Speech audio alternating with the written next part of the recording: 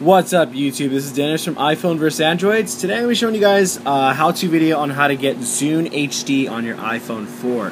Now I was searching on YouTube last night on how to actually get it on my phone. There weren't too many videos, or you know what, there's actually no videos at all that I seen on how to exactly get it on your phone. So did some searching around on the internet, finally found out how to do it, so I'm going to show you guys today.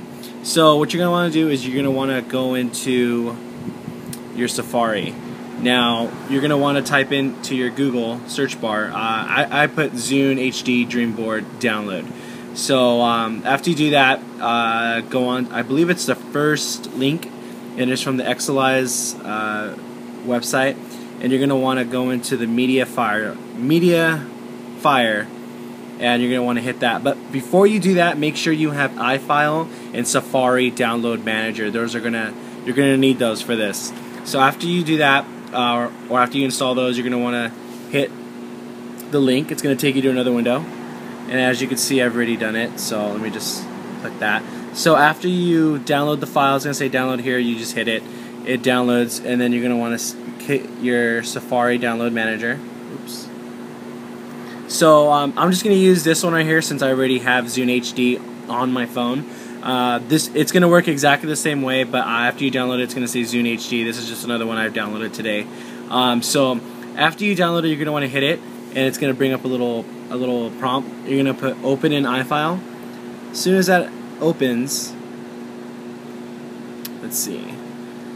So as soon as it opens, you're going to want to hit Archiver. So you're going to archive it. Obviously it is going to be longer than this one. This one is really short, but the Zune HD does take about 2 minutes to actually download, and it's going to go almost like you're jailbreaking your phone. It's going to go down, all a bunch of writing. Make sure it ends with the source code 0. So after you do that, you're going to hit done, and then it's going to say Zune. So what you're going to want to do is you're going to want to hit edit. You're going to highlight it. So you're going to highlight it. You're going to hit this little clipboard. Hit that. You're going to hit copy link. I'm not going to do it since I already done it. Copy link.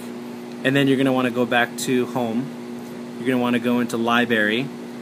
You're going to want to search DreamBoard. Hit DreamBoard. Hit edit. And hit the clipboard again, and then hit paste. And you're going to paste the DreamBoard. Hit done. And then you're going to want to respring your phone. So for me, you know what, I didn't actually have to respring my phone. But if you do have to, I would recommend just going into your settings, going into Winterboard, putting a tweak in there, and then having a respring really quick, a little minor tweak. But you know what, mine, I didn't have to respring my phone. All I had to do was just hit the theme switcher, and there it was. So it was very easy. It is a really nice theme, and I will be doing another review on this, on how to customize it a little bit more, and add more tweaks or more templates on here. Alright, so this is Dennis from iPhone vs Androids, and I hope this is helpful. Alright, see you guys later.